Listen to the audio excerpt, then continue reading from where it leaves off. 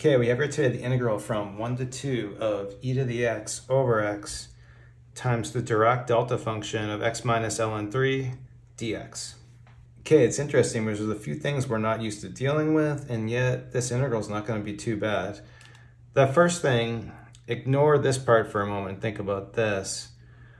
Well, if we just had the indefinite integral of e to the x over x, this is going to be our exponential integral. We don't have a value for this in terms of standard functions, so we just use this thing like this.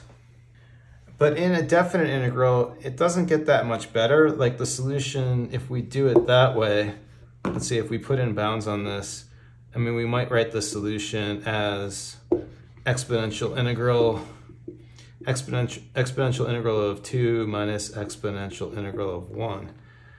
But what's that? It's actually not bad from the graph, okay? As far as getting an estimate, we don't have an easy way to actually calculate that. I don't have a good way to just integrate that and get a nice exact answer. But the graph, maybe that's a bad version of it because it really spikes pretty quick with the exponential on this.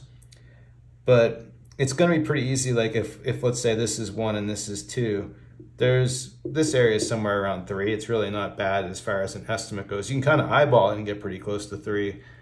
But as far as really, we want an exact answer to this, this doesn't help us so much.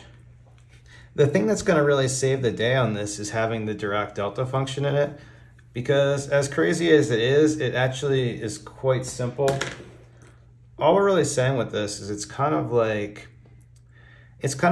we can kind of see this as some kind of like instantaneous change in a system.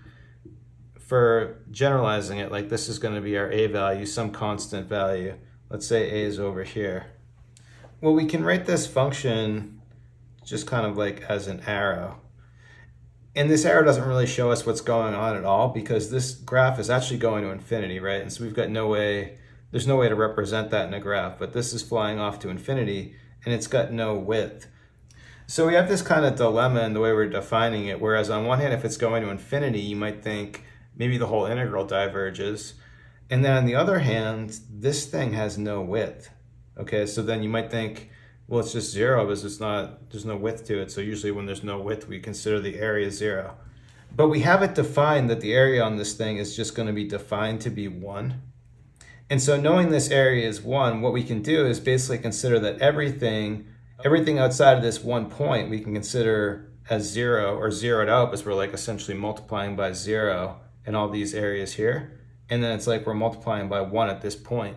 So what that means for an integral is, like usually it's written I think like this: if it's going from 0 to infinity and we've got some function x times our dirac delta function, then all we do to find the value of this integral is just evaluate the function at a. So we're saying this thing is just going to be f of a, because even though it's going from 0 to infinity, all this other stuff doesn't matter. Now in our integral, we're just going from 1 to 2, but it's the same idea. It doesn't matter if we're in here somewhere. It's got the same effect that everything, even within, let's say there are a values between 1 and 2, everything outside of the a value gets zeroed out, and we still just evaluated a. The only thing you need to be careful about is like, what is the a? If we're going from 1 to 2, if the a was like over here outside of the bounds of our integral, it wouldn't do anything because it's zeroing out everything. So the key is, what is this ln 3? Well, ln 3 is something like approximately 1.09 something. Clearly it's within our bounds here, so it's not going to be 0. We don't have to worry about that.